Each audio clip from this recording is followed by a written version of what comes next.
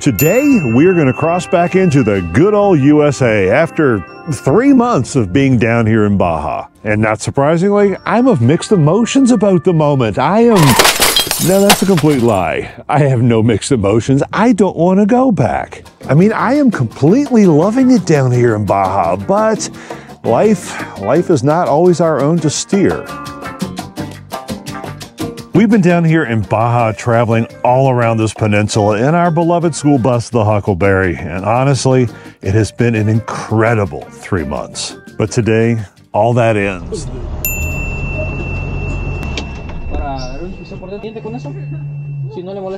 Todo Santo, Loreto, todo así. Está todo muy bien. Ok, muchas gracias. Tenga buen día. Gracias igualmente.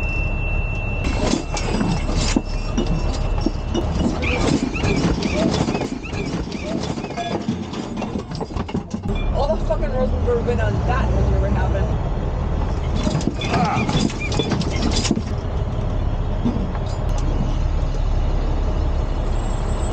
Hi there. Thank you.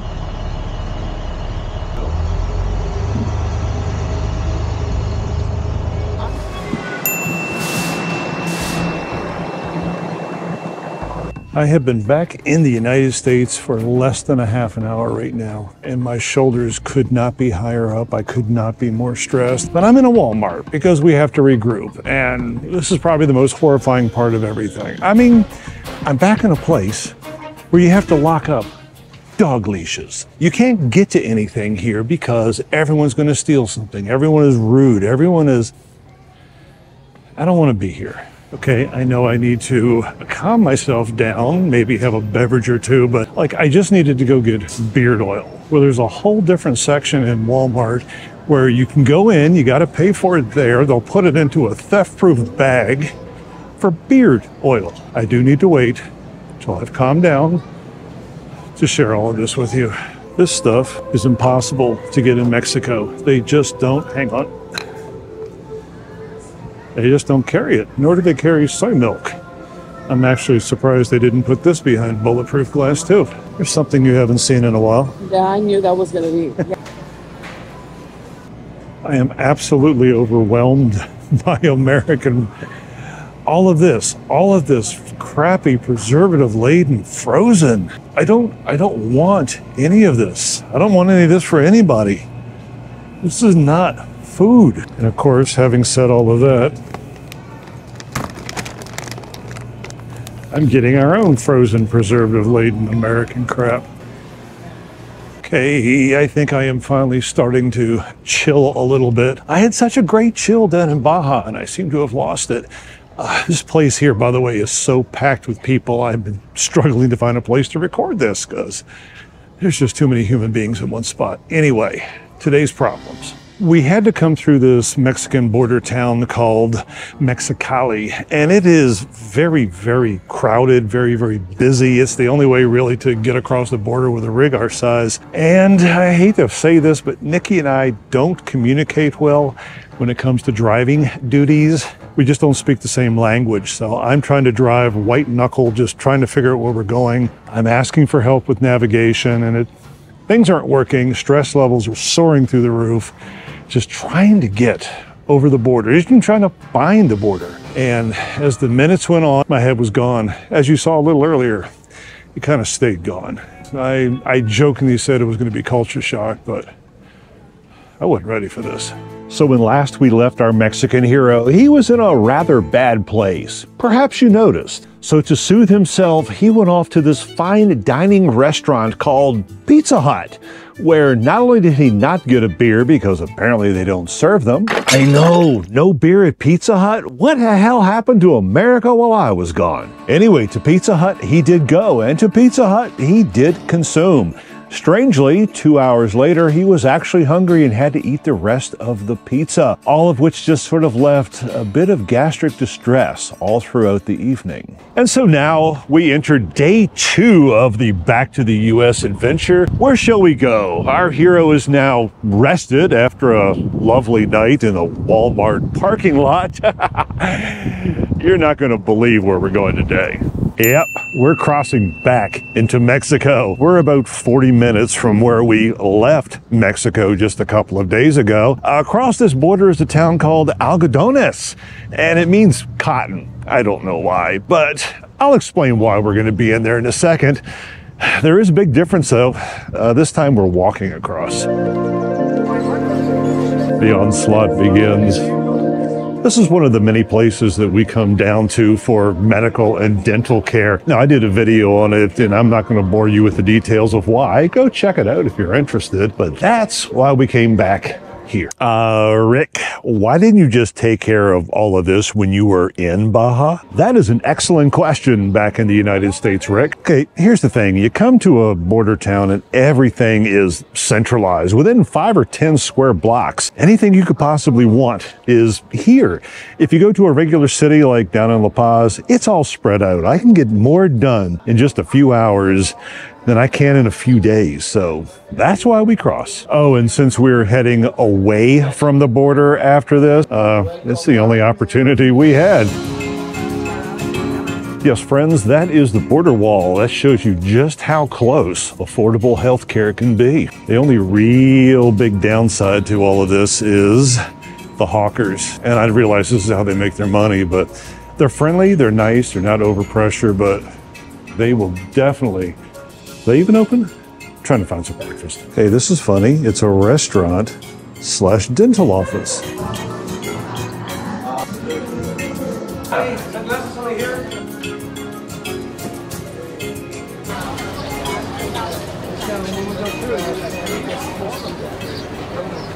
So in just a moment, we've got the top 5 weird things that we're having struggling time getting used to, like speaking English apparently is one of them. Anyway, before we do that,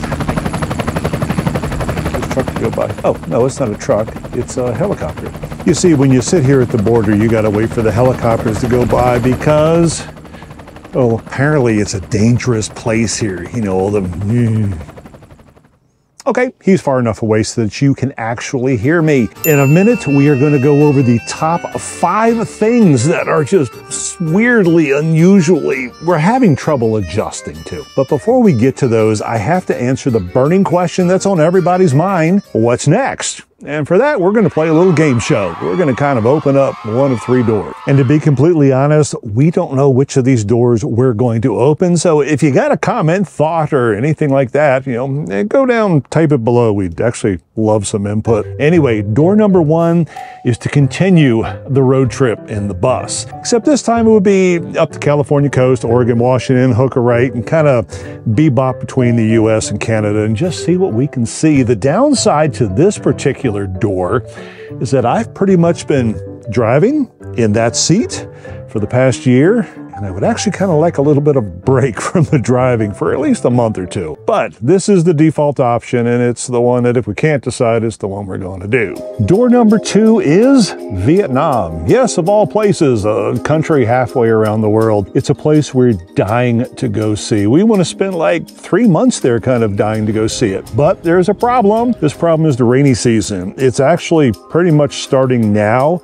We could maybe eke a month out if we went up to the north part of the country, but the rainy season is upon them. I don't think that's going to make for, well, a good trip. So we may have to put this off until after the rain stop. But Vietnam is going to happen. It will happen sometime this year. And door number 3 is going and hiking the Camino in Spain. Now, if you don't know, the Camino is a pilgrimage.